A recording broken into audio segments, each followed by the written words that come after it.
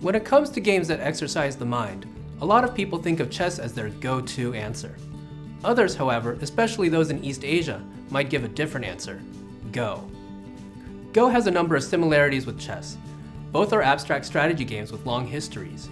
Both are played by millions of people around the world. And both games have seen strong interest from the artificial intelligence community in the development of computer agents that can play at a master human level. In terms of AI, Go presents a much more difficult game for computers' AIs to handle than chess.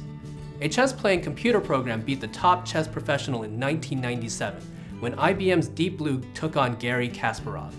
It took nearly a further 2 decades, an eternity in technology terms, for a computer to defeat a top human professional in Go when Google DeepMind's AlphaGo took on Lee Sedol in 2016. In terms of rules, Go is a far simpler game than chess.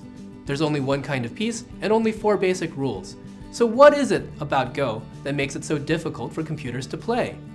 There are 2 major reasons. First, the search space for Go is much larger than it is for chess. A large component of traditional strategies for chess AIs includes digging down into game trees and exploring as many combinatorial possibilities for moves as possible. This is much less viable for Go. A single turn in Go consists of the placement of a stone on one intersection in a 19 by 19 grid. In an average turn in Go, a player might have over 200 unique possible moves. Compare this to chess, where you might have an average of about 35 moves per player. In addition, a typical game of chess might be about 40 moves per player. Compare that to Go, where a game can be over 100 moves per player. Because of this, the exponential explosion from exhaustive searches are far more taxing for Go than for chess. Second, the objective of the game and the heuristics for evaluating which player is in a better position are much clearer for chess than they are for Go. In chess, the objective is clear: capture the king, and there are some basic heuristics that can be learned to evaluate which player is performing better. For example, you might have heard the heuristic of counting captured pawns as 1 point, knights and bishops as 3 points, and so on. Heuristics like this are used for chess AIs to focus on parts of the game tree to search down. In Go, there isn't an easy heuristic for figuring out who's doing better. The objective of the game is to surround the most territory, but it can be difficult to count territory as completely secure until the borders are complete.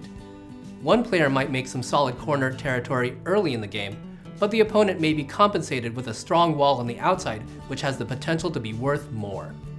In order to succeed in Go, a computer program cannot use brute force alone. An AI needs to emulate the pattern matching and intuition that humans perform in order to shortcut the search space and explore only the most promising moves. The addition of deep neural networks to emulate this human-like thinking is a major contributor to AlphaGo's success.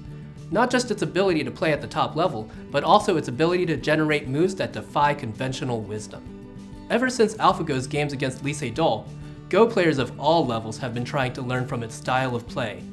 In January of 2017, AlphaGo played 60 online matches against some of the world's top players, including the top professionals of China, Korea, and Japan, without losing a single game. Go is a game that's easy to learn, but it's also a game that you'll learn from for an entire lifetime. I've only been playing for about a year, so I'm still a fairly poor player. But because of how little I know, I'm constantly seeing and learning new things. The main appeal of Go to me is the beauty of how the game flows from its simple rules. Hopefully this video has given you an insight into what makes Go such a complex game for computers, and what makes it tricky for humans as well. But the best way of understanding is to try it for yourself. If you're interested, take a look at the next video in the series, and in only a few minutes, you'll be ready to play your first game.